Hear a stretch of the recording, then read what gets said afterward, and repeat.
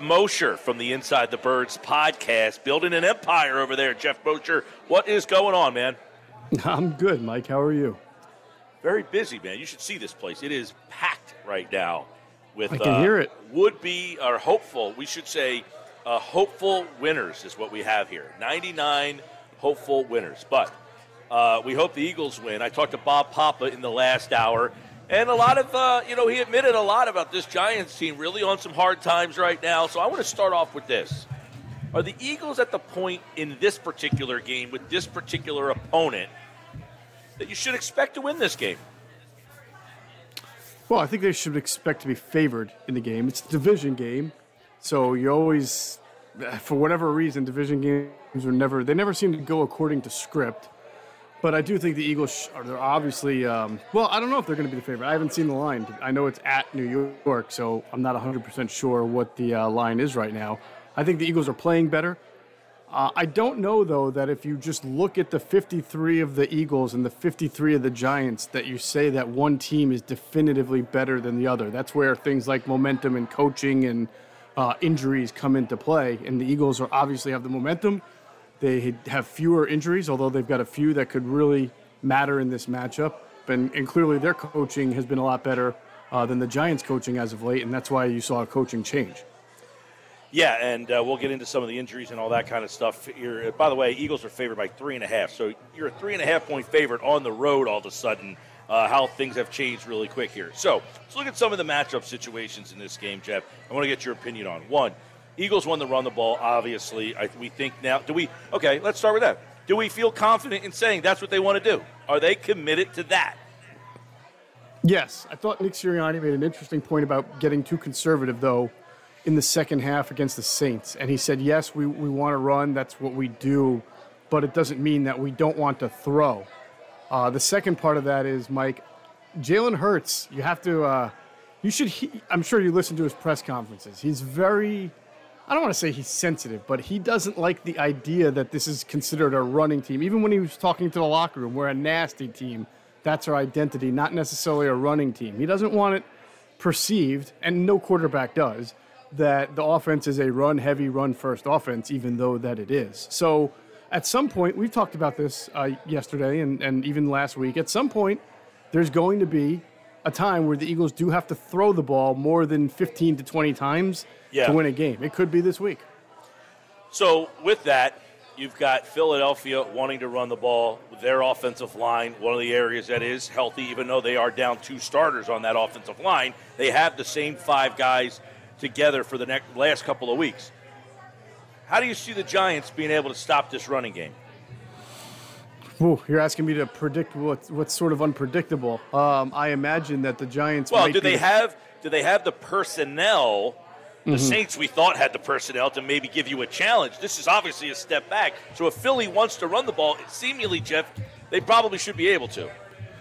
Yeah, I would think so, but I do think the Giants will try to do something different. I think at this point you have to. When I mean that is you probably will see an opponent try to play more five-man defensive lines, a five-man front, which is sometimes called a bear front. They've got a lot of run stoppers, actually, to be able to do that. A guy like Danny Shelton, they've got Dexter Lawrence, Austin Johnson, Leonard Williams. Those are guys who are good defensive linemen. And obviously when you throw an extra defensive lineman out there, then you're either short at linebacker or short in the secondary, and maybe you're not in nickel, and you have to ask your guys to cover a little bit better. But I would tend to think that you're going to see that kind of adjustment where the teams, the Saints did not sell out, and they probably felt that they were good at stopping the run. They were the number one team, and they shouldn't have to. And they probably look at some of the tape and think they should have done some schematic things differently. But I don't think the Giants are going to make that kind of mistake in thinking that they can just play their normal defense and stop the run. Right. So then, I guess the next question would be, Dallas Goedert is a big part of the offense, and the Saints were a team that were pretty good against the tight end. If the Eagles want to throw the ball, who's the guy who has the best situation to be a part of the offense? Well, ordinarily I wouldn't say whoever's James Bradbury lined up against, but for whatever reason he has not had as good of a year as he's had in the past, and certainly as he had last year. Now maybe that changes within a different defensive structure. But, you would think Devontae Smith would have a pretty good matchup against him if that's how it is. Again, you mentioned Dallas Goedert should be there. But at some point, there's got to be that third guy, whether it's Quez Watkins, Jalen Reagor, Greg Ward, J.J. Arcega-Whiteside, Hightower, anybody, someone, whether it's a running back catching passes. I don't know who it's going to be, but at some point I think they're going to need another option to present itself in the passing game. Yeah, J.J. is now a part of the game plan apparently, right? Well, I guess I have to put him in there since he has more receiving yards than any of the other guys I mentioned over the last 2 or 3 weeks. I actually wondered when they showed the aerial shot of that play on television, I was wondering where he was lined up at, and almost was half thinking, are they having him lined up as almost like a tight end? You know what I mean? Like, where were they putting him in the offense? And, of course, he was lined up kind of hidden in the slot over there. It was a sneaky, nice little play. Yeah, they have been lining him up in the slot lately. They just have been doing that when they run because he's a big body. He's the biggest body they got at wide receiver. I don't know if you caught it, but 2 weeks, was it 2 weeks? Yeah, the Denver game, Adam Archuleta accidentally called him a tight end. He called him a tight end. I did not hear that, no. Yeah, kind of, it was funny. There was some Twitter poking fun at it. So, so that's basically been his job. And, he obviously, that was an RPO, I think, where they caught the defense off guard and threw it to Arcega-Whiteside. But someone's got to step up and make more plays for the passing game. And it's going to have to happen at some point. Yeah, and we touched on this a little bit yesterday, but I guess we can expand on it. Are they not making plays in the pass game because the receivers are not making plays, or are they just not being called on to make a lot of plays? Well, that's a good question. All I know that I can tell you is that Nick Sirianni, going back to like the first 3 weeks of the season, has talked extensively about sometimes you have to call plays for certain players. It's players over play calls, right?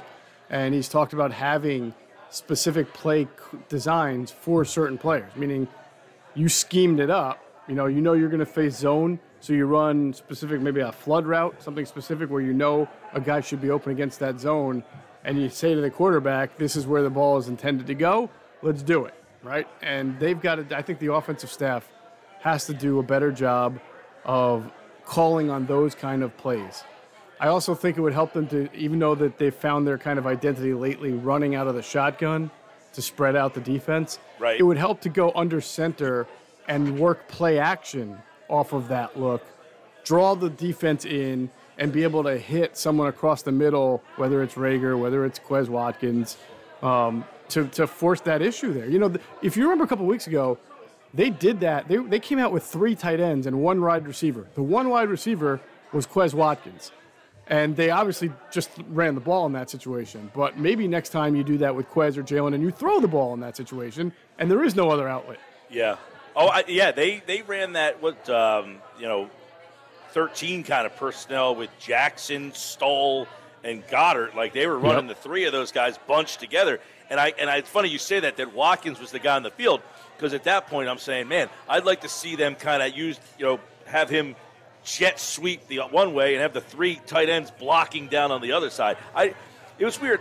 The game plan that they used in Atlanta is almost like they ripped that page out and just threw it away.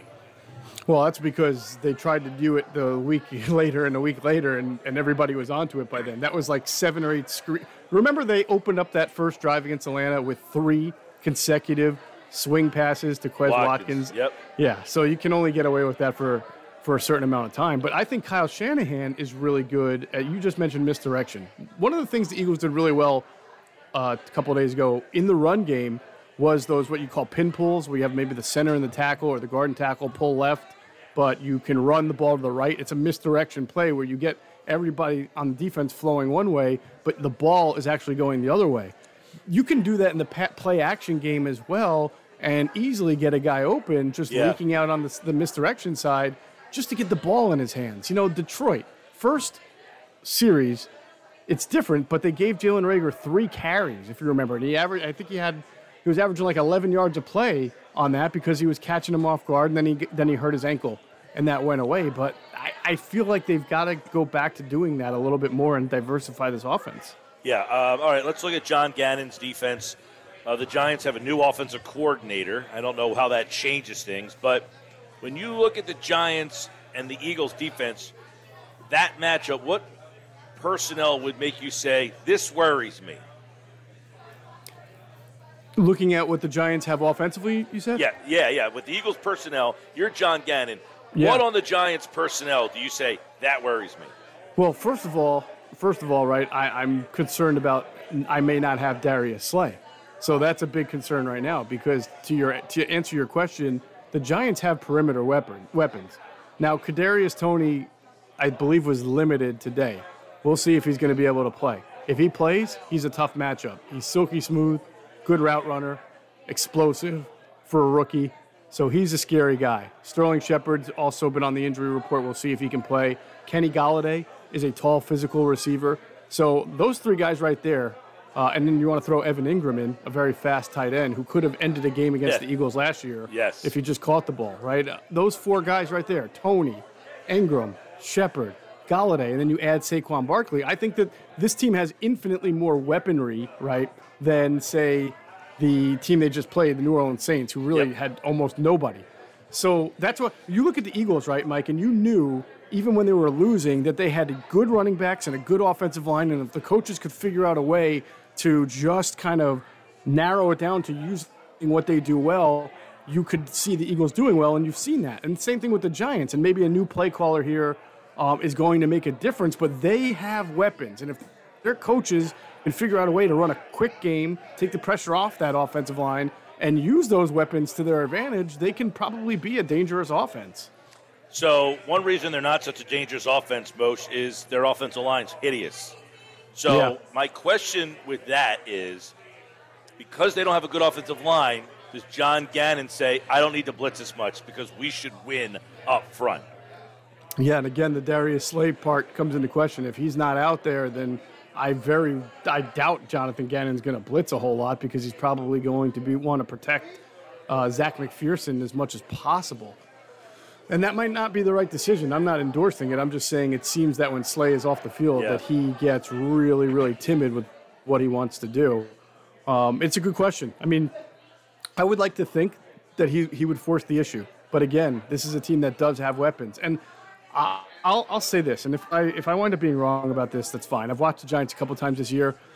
I do sometimes think their offensive line is not as horrendous as it's been called. I think that the play calling and the ability, like Daniel Jones rolling right and throwing left to a fat guy, McClendon, that wasn't on the offensive line, right? I mean, he was rolled out into the place where the pressure was coming from. So I think a different perspective and maybe some different play calls could make this offense look better than it is. Maybe it's not going to be a 28 to 30 point per game offense, but better than what you've seen. Well, Bob Papa actually said that. I mean, he said, we were mystified sometimes that you're in certain personnel groupings at certain parts of the field thinking, why are these guys in the game and not other guys? So obviously they had a lot of questions as to the way. I don't know that Freddie Kitchens is going to come in and fix that, but one thing we know about Kitchens is as the offensive coordinator, they liked him enough to give him the head coaching job. It was as the head coach that he wasn't very good. That's correct. If I'm not mistaken, the year before is when Baker Mayfield was a rookie and actually had a pretty good year. I mean, they liked him and Mayfield together so much, they made him the head coach. Exactly. Oh, look, I think there's going to be a difference. I really do. I'm not saying the Giants are definitely winning this game. I'm just saying I think they're going to show you. Plus, now you have the element of surprise. You don't exactly know how they're going to try to come and hit you. So you might be timid from a defensive coordinator standpoint just because they might be doing some looks that, they talk about the unscouted looks all the time. That might be happening a lot. So I do see this being kind of a chess or a checkers type of match, and the game's probably going to take a little bit to get settled out. I can see the first two quarters being very wacky. Yeah. Obviously, the Giants defensively, let's kind of look. We talked about the run game here, but Jalen Hurts, he's obviously the X factor here. And is this a game where the Giants, it's almost come to the point now, how are these teams going to start defending Hurts? What are they going to try to do? Do the Giants have somebody that can, you used to use the word spy a lot, right? Do they have that type of personnel? Well, the Giants do have some decent athletes in the secondary, more so probably in the secondary than they do At linebacker, the kid from Alabama, Xavier McKinney, is pretty decent. I know their nickel corner has played pretty well for them, who's Darnay Holmes. So any one of those guys can make, I don't think they're averse to playing those 3 safety packages. Julian Love has been on the field, so they'll probably try to do something to keep an eye on them. I told you, the Saints clearly adjusted their pass rush. They did not let their defensive ends get all the way upfield because they were afraid of Hurts kind of breaking out of the pocket and doing damage. So what happens? He does damage by running inside the pocket, like on that last touchdown run. He is a difficult puzzle to solve right now. But that's the beauty of when you're doing something well. Everybody's always going to start to look to take it out, and we'll see what happens. Yeah, and, it's funny you say that. It's this is. We talked yesterday about what took them so long to figure this out. You wonder if Hurts had any input on this. Like, was at some point was he saying, "Hey guys, you might want to use me a little differently," or does he just kind of, "Hey, the coaches are the coaches"? Yeah, I suspect that he has not. Again, he's not really thrilled with the idea that this has become labeled as a run-heavy, run-first team. So, but I think he does have to appreciate the fact that because they are, just like the Ravens do, they're able to use the quarterback run and catch teams completely off guard or off balance because of it. So that part he has to be appreciative of. I don't know if he went to the coaching staff and lobbied for it. Yeah, but I think it's been a good byproduct of it. Right, because, the reason I asked it in that way, it's almost because it's such a drastic change, You went from they ran the ball 3 times in a game to 50 times almost in a game. That's as drastic as you could get. So you wonder, I don't know, did Sirianni just say, hey, if we're going to run it good, I'm just going to keep doing it? Or did the quarterback say, look, we can do it, let's do it. Don't worry about me. Yeah, no, I still think, if you go back to, which game was it? The Chargers game. They had ran the ball so well against the Lions. And even in the Chargers game, they tried to come out and throw the ball more so than run it. And Jalen had kind of a difficult first half, and then they just said, forget it, we're going to go back to running it. And then in the Denver game, they diversified their run. I feel like that they did the right thing in saying we're not just going to go downhill under center an entire game. Everybody's preparing for that, so we're going to spread it out. And they did allow. I thought the first half, the running numbers are great because not only are they running a lot, but they're getting some good chunk runs.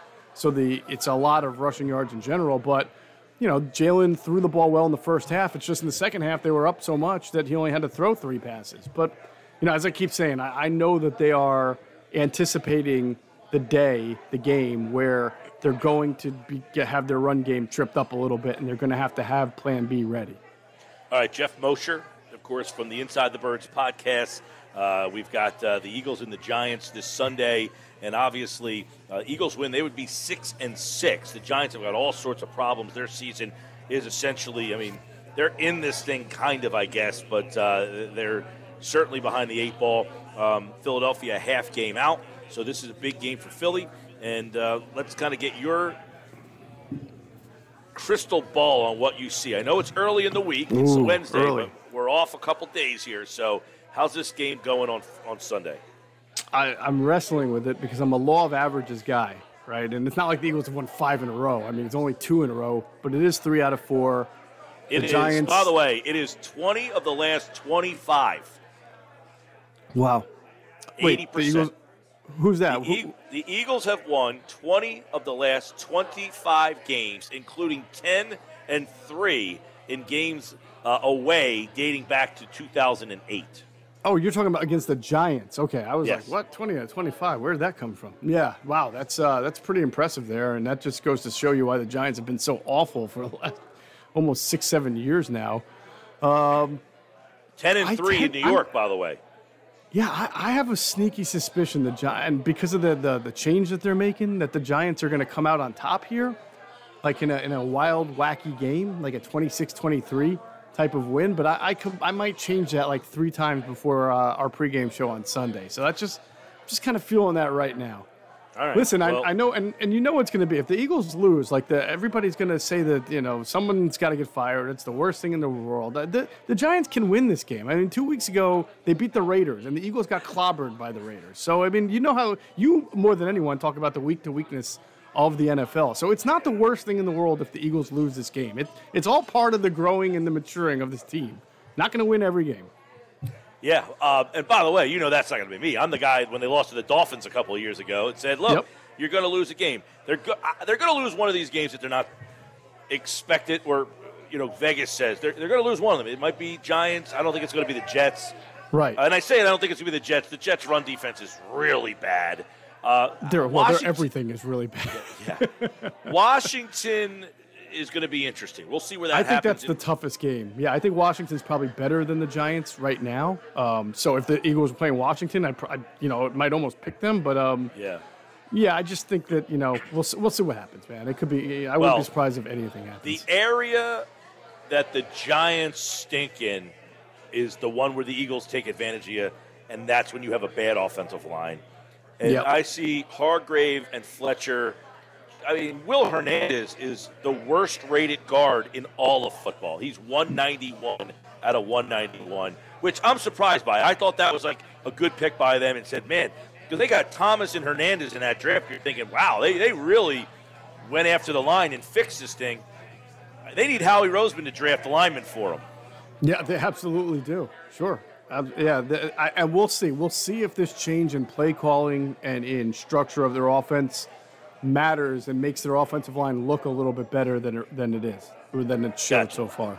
Yeah. All right, Sports Bash Live, 97.3 ESPN. Geoff Mosher, happy Thanksgiving. You guys are going to be doing the show, I imagine, Sunday, right? We will be. We'll be there. 10 a.m. 10 a.m. on the Inside the Birds YouTube channel. It's Geoff Mosher, Adam Kaplan, Jason Avant, Quentin Michael, Greg Cosell. It's a great show to get you ready for the Eagles and the Giants. And, of course, you can hear the game right here on 97.3 ESPN. All right, Moshe, happy Thanksgiving to you and your family. Same to you, Mike. Have a great one. All right, man. There's Moshe. Good stuff. Football at 4, brought to you by Caesars Entertainment Group of Atlantic City. Come experience the ultimate sports destinations all season long at Wild Wild West, Tropicana Harrah's Resort, Atlantic City. Book your game day experience at Caesars.com.